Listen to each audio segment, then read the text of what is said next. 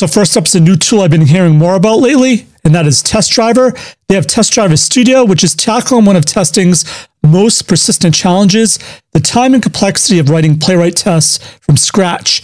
This platform now enables teams to generate and execute tests directly from plain language descriptions, eliminating the traditional scripting bottleneck a lot of us face. TestDriver Studio automates the entire test creation workflow.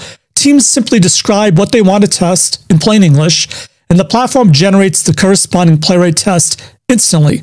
The system then executes these tests in real browsers and can schedule them for continuous integration and delivery pipelines, all without manual code. This platform addresses a specific pain point, maintaining test scripts when UI elements change. Instead of updating selectors and rewriting test code, users simply update their plain language descriptions, and TestDriver regenerates the test automatically.